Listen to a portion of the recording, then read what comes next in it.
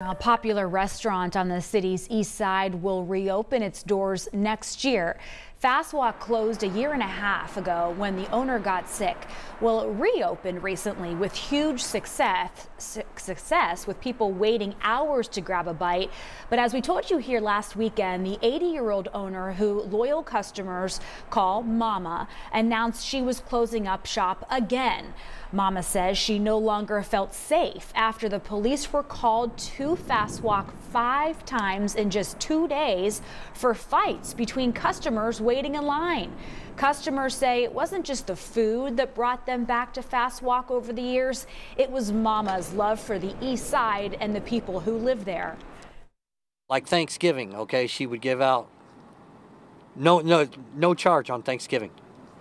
She'd give you your meal. Anybody, everybody. She's a very, very good pillar in the community. Aw.